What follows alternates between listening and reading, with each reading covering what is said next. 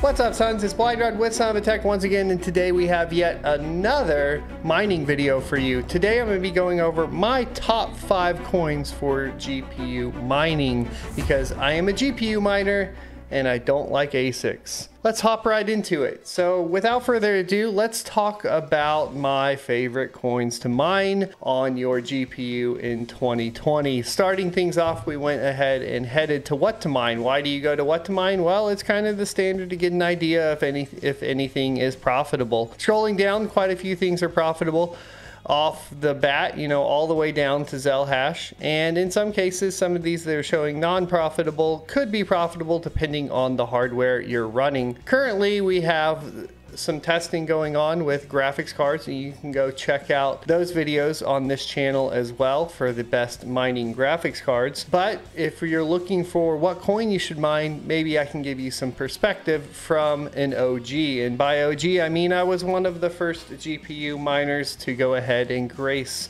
YouTube with my presence and work through all the craziness that was the adpocalypse and so on and so forth. So what am I looking for here? Well, since I'm an OG miner, what I'm looking for are familiar names and names that have stuck around through the lull. Why would I do that? Well, if they stuck around through the lull, then I can be a little bit more comfortable based on the fact that they probably aren't going anywhere and they are passionate about their project, and I can plan on them sticking around longer than, say, something I've never seen. An example of something that I've never seen before is Haven Protocol. While I've heard about it and I have read the white paper, I have not seen them stick around as long as some of the others, and I'm probably a little bit more iffy on Haven, even though it is high up on the profitability.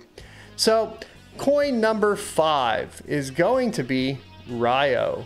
Now, why would I choose Ryo? It doesn't seem like a super popular coin. It doesn't seem like it offers anything crazy, right? Everything's pretty standard for cryptocurrencies. It's private, it's untraceable, it's decentralized, it's anonymous, it's easy to use, it has a wallet. It doesn't even have yet like a mobile wallet or anything along those lines. Why would we pick it? Well, the number one reason you're going to pick it is because the developer of Ryo, who stands behind it, is also the developer of one of the most popular miners out currently, which is going to be the XMR Stack. So if you head on over to XMR Stack, you'll notice that it's Fire Ice UK, and you'll notice that that is the same developer for Ryo. Why would it matter that a developer of a miner also has a coin, and what does that mean? Well, in a lot of the fees and so on, the way that miners work is you have some donation stuff that's going on in the background of the miner, and it will usually mine, you know, maybe something that they want and donate it to them and so on and so forth. What that means is that we have a product, the miner, right, that is financially supporting or helping support the currency. It means that the currency is going to stay around probably a little bit longer, probably as long as Monero and any other cryptocurrency that's mineable by XMR Stack, especially because XMR Stack is one of the most popular miners around. So that is why Ryo comes in to the 5th place. Not to mention I have talked to the dev multiple times because we ran one of their pools for a while until we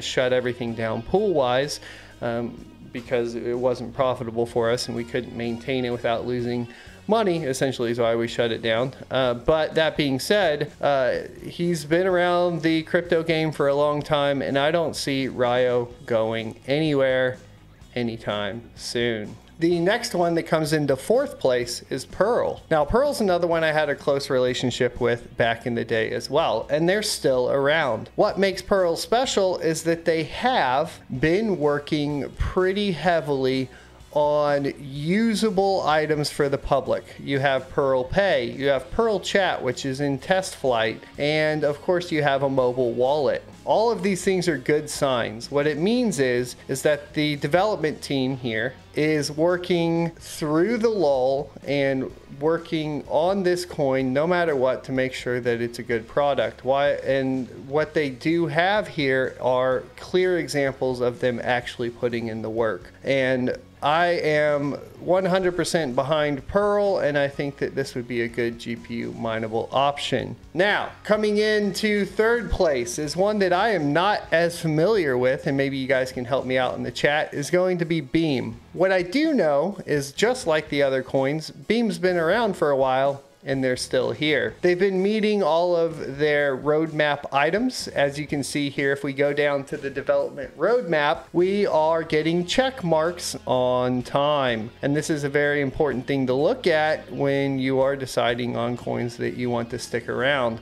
But the biggest thing here is that they will be working on, if I recall, a connection or bridges to Ethereum. So if you are hot on Ethereum, being hot on Beam is not such a far off idea. So go ahead and check out mining some Beam, because I think they're going to be around for a while.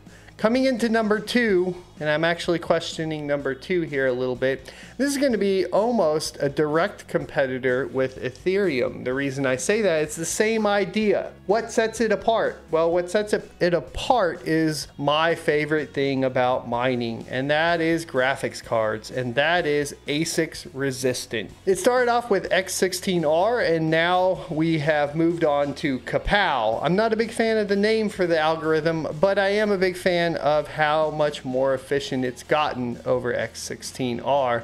In my recent tests, it's gotten a lot better on AMD cards, although it is still better overall on NVIDIA cards. It is a good algorithm, and it's ASIC resistant, which means you shouldn't have to worry about them plopping off and jumping onto the ASICs bandwagon, or even going to proof of stake like its competitor in the number 1 slot, Ethereum. Now, everybody at this point should be aware of Ethereum. Anybody in the crypto space should know exactly what's going on with it. It's the number 2 coin in most people's eyes. You hear Bitcoin, you think Ethereum, and the reason for that is that they have developed the technology to run smart contracts on their network. What that also means too is that we go back to the Beam thing with the bridging. This is with the establishment of Ethereum being one of the top coins. That's why Beam made the list. Now, Ethereum right now runs on ET hash, and it has gone into higher difficulty, etc. It's going to be a little bit more difficult to mine, and the biggest downside for Ethereum to mine right now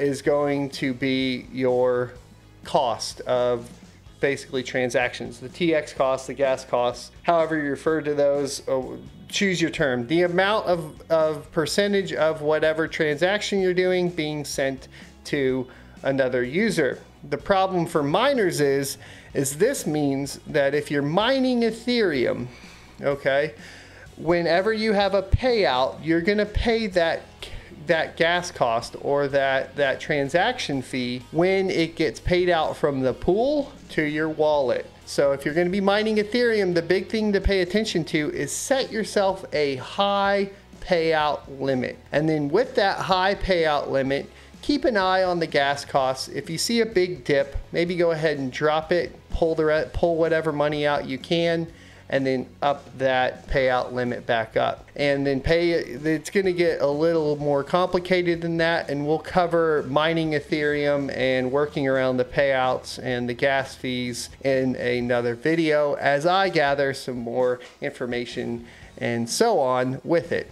But that's going to wrap it up. Thanks, guys. That's going to be my top 5 coins for you to mine with your GPU at the end of 2020 here. So we're in September, and if you're at around this time, I will stand by these coins though even further in, because I think at this point it's pretty obvious that a big dip in cash flow isn't going to scare them away, and you can be confident that they're going to be around and in the cryptocurrency market for quite some time. Once again, the coins are going to be Ryo, Pearl, Beam, Ravencoin, and Ethereum.